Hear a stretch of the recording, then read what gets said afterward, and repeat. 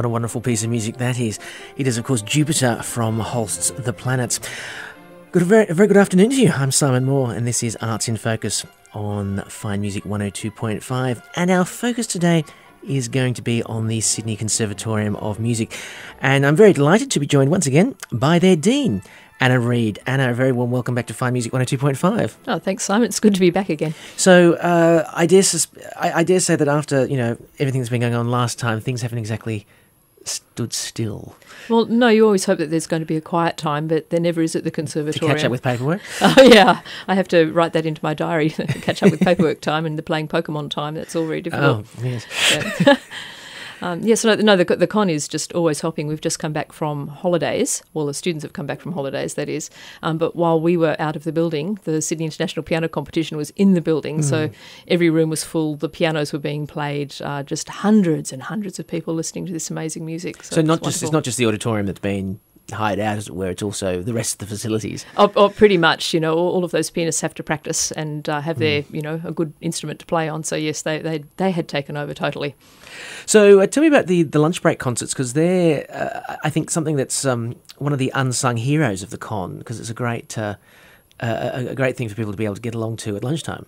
Yeah, well, one of the things the students always want is more performance time. They do, because this is going to be their art. They need to be comfortable in front of an audience. And one of the best ways that they have their practice is to play in front of large audiences. And our lunchtime concerts seem to do that. So they're on Wednesdays, Thursdays and Saturdays.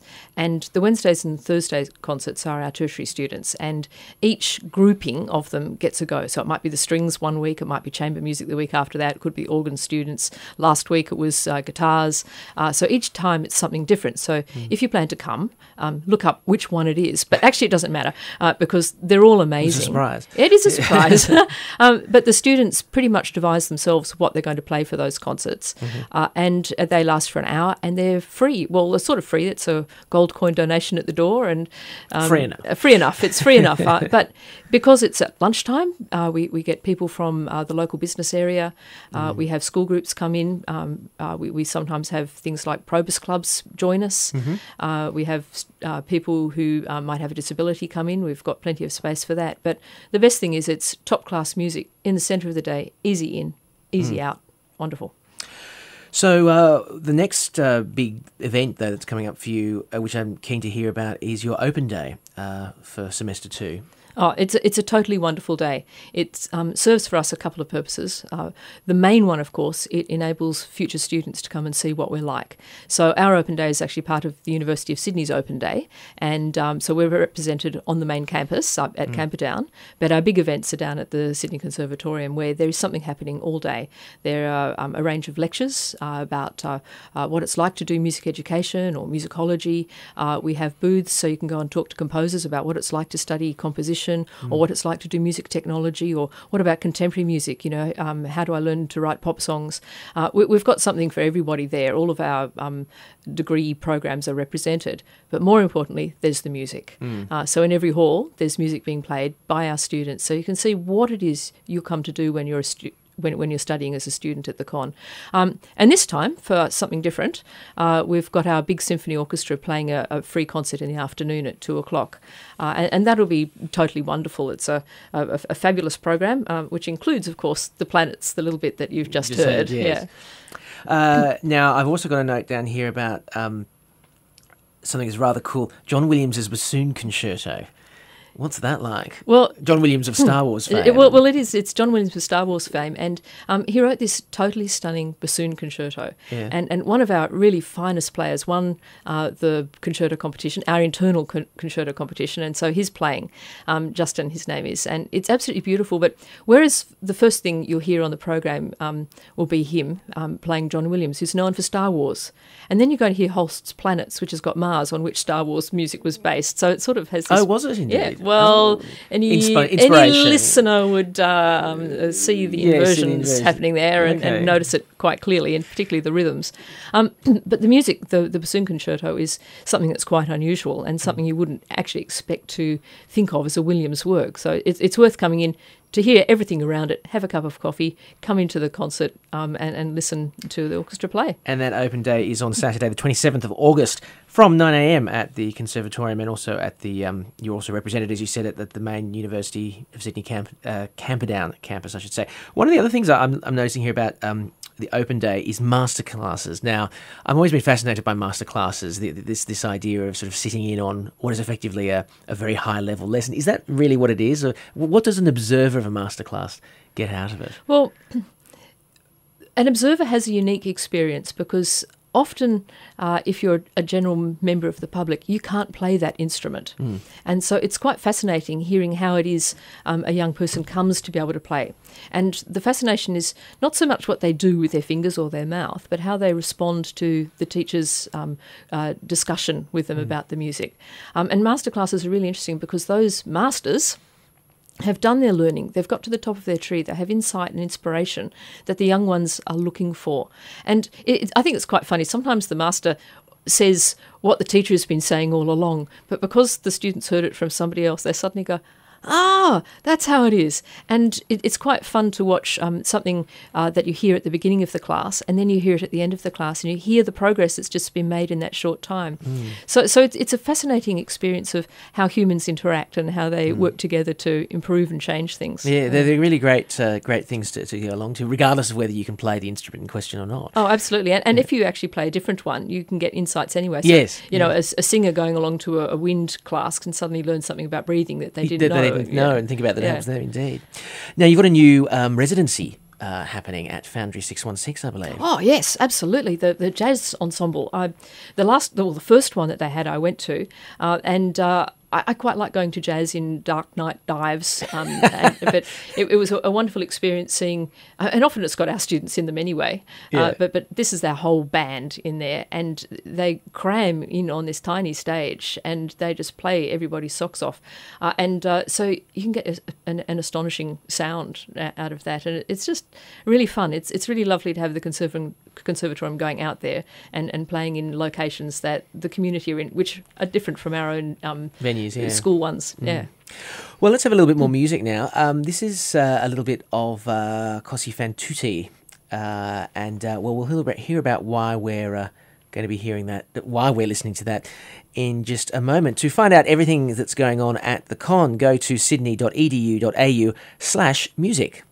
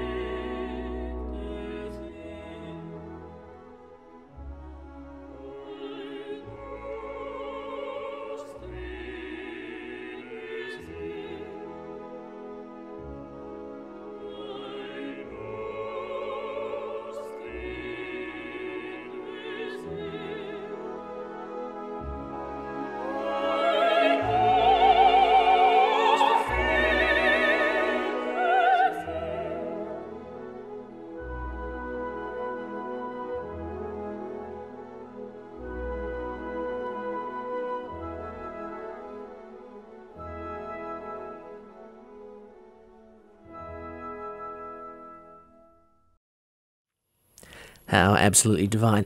Suave sia il vento from Mozart's Così fan tutte. And, well, I'm going to let my guest Anna Reid explain why we just heard that. Anna Reid is the Dean of the Sydney Conservatorium of Music. Anna? Thank you. Every semester we put on a fabulous opera with our opera school.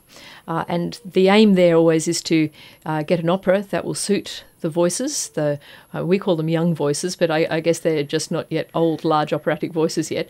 And this particular opera suits them very well. It's because it's about young people falling in love and falling out of love. And so the work A familiar theme. A familiar theme, yeah. And usually, of course, as you've seen young people fall into love and out of love, you also find there's a meddling person in between.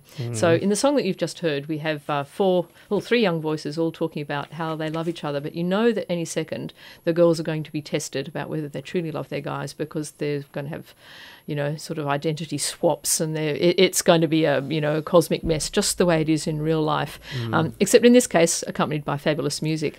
So we're pretty lucky. On the faculty we've got Stephen Mould and Narelle Yo, and Narelle is the director and Stephen the musical director, and between them they really can concoct a storm. So just earlier this week, I saw a mock-up of the set in a cardboard box coming down to my office. Those little model-y ones. Yeah, we great. cut them out, and it had all of these little people standing in them. And as we walked down the corridor, the little people all started falling to the left and falling to the right.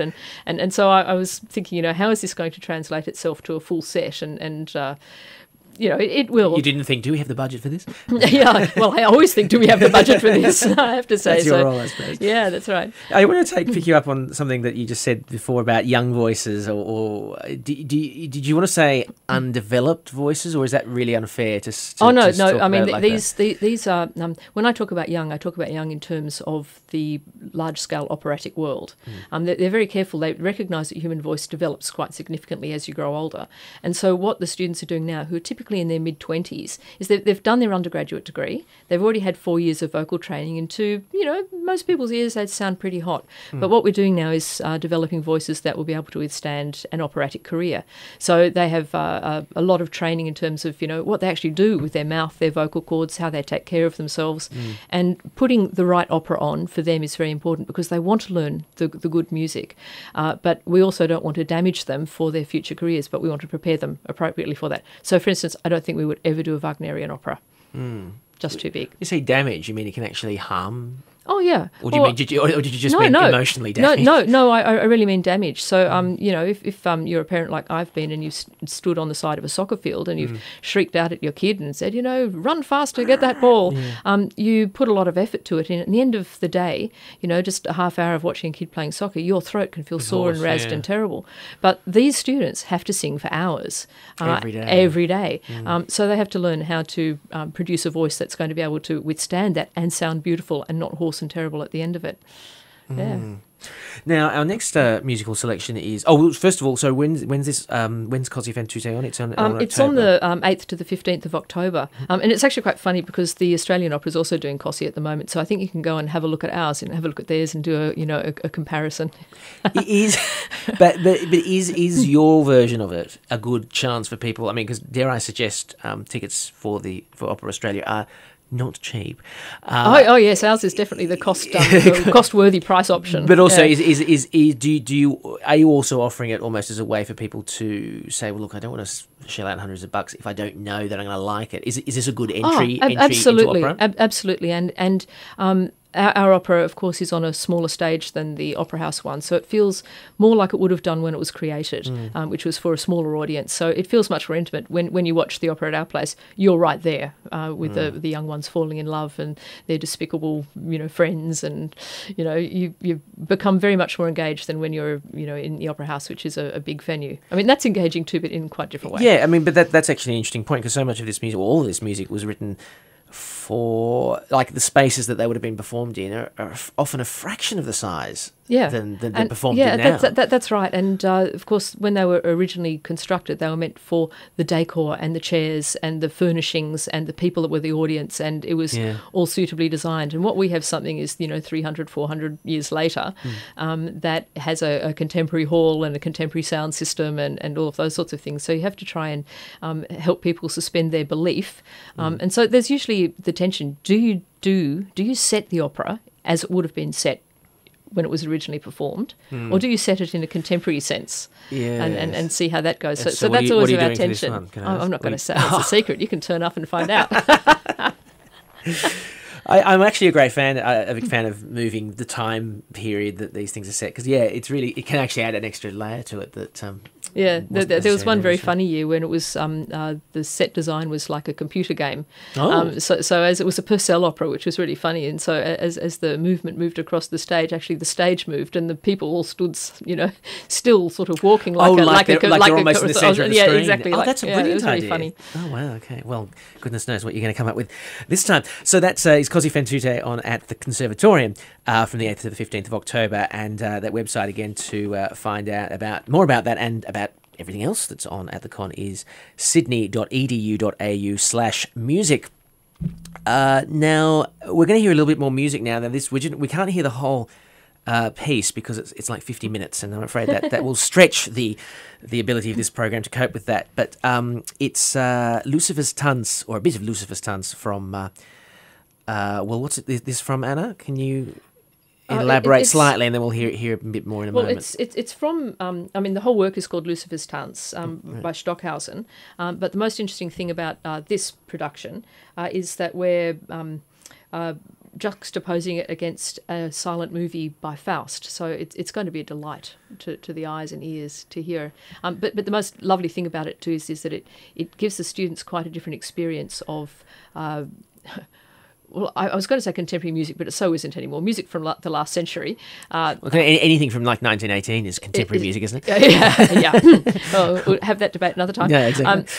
But the bit that we've chosen has this wonderful moment where pretty much all of the wind section is in unison. And you'd think that would be an easy thing for a young orchestra to do, but it isn't. Not so they much. have to be tight. Okay, well, let's have a little bit of a listen.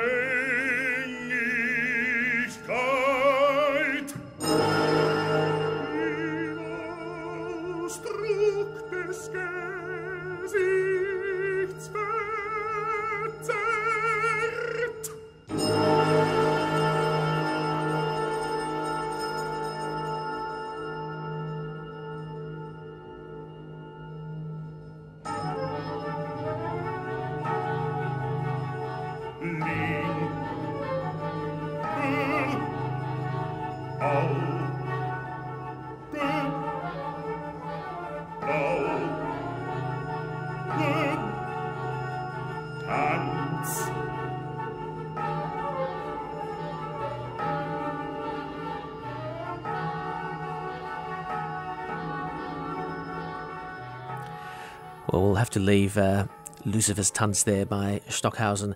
And Anna, that really is dark, isn't it?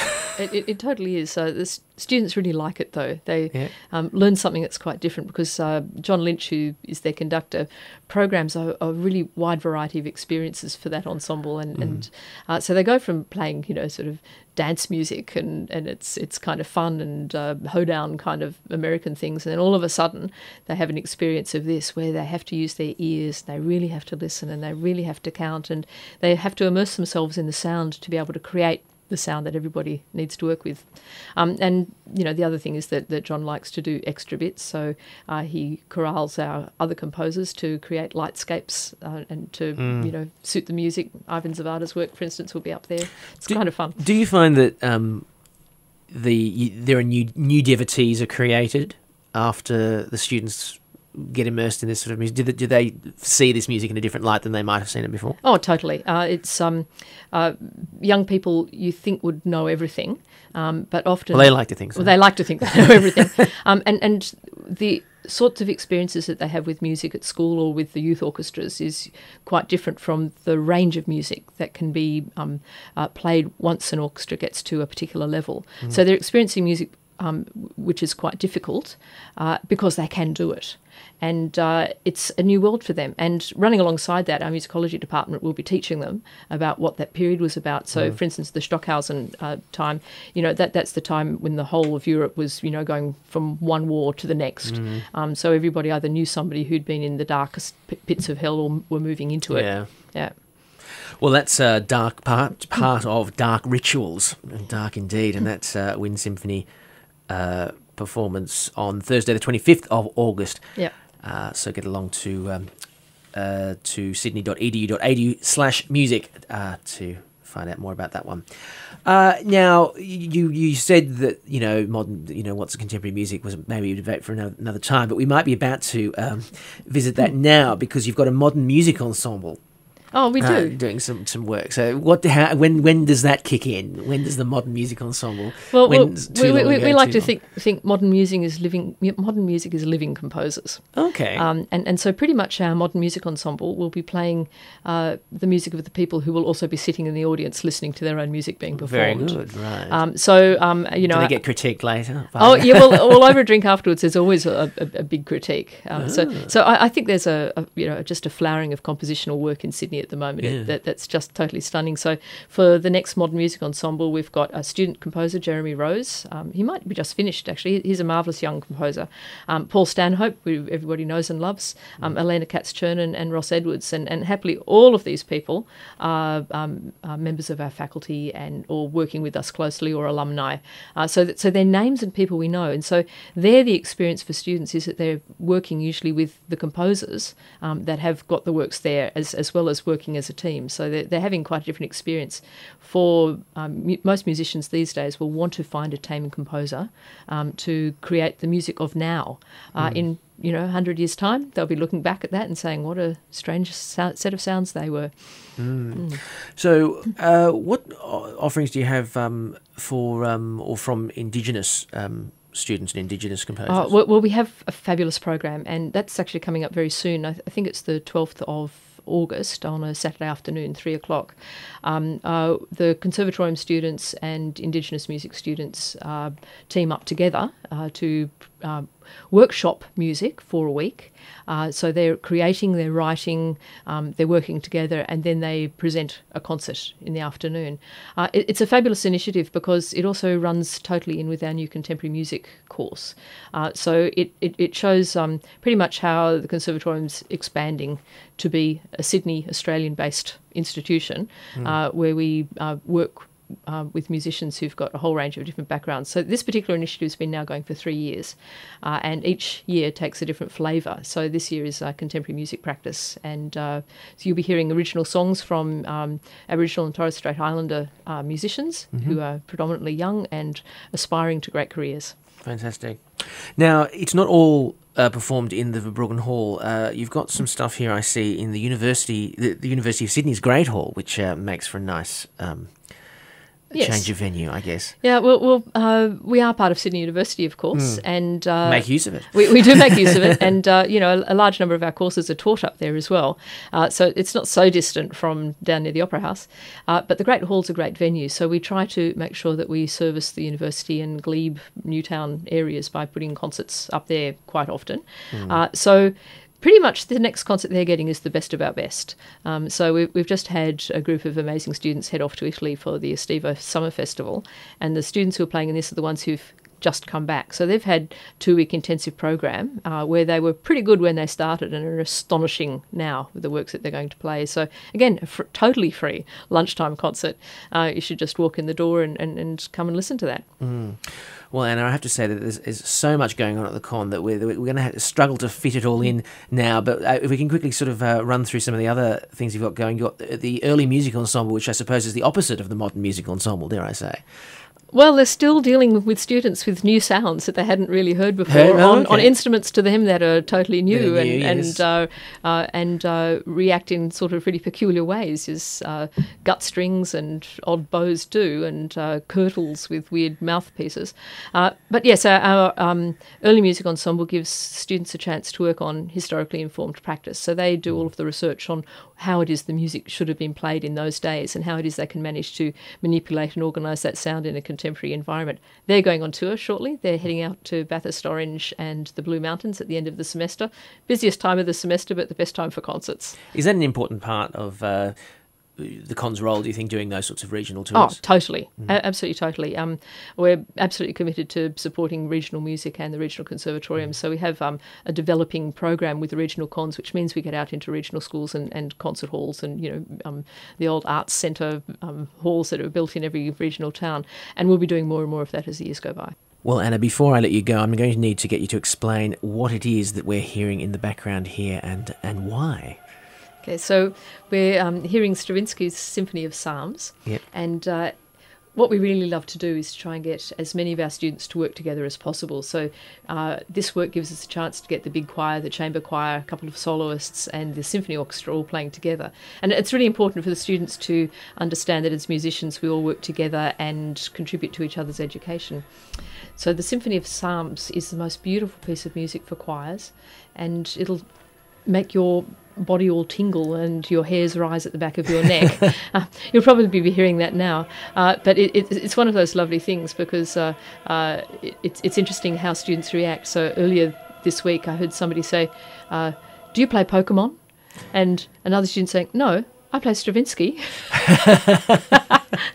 So it's just a lovely moment of togetherness, bringing everybody together. Well, that sounds absolutely awesome. And I can say that the hairs on the back of my neck are definitely standing up from what I'm hearing now. But Anna Reid, Dean of the Sydney Conservatorium of Music, thanks so much for joining me today. Thank you. And that's all from this edition of Arts in Focus. I'm Simon Moore. Bye for now.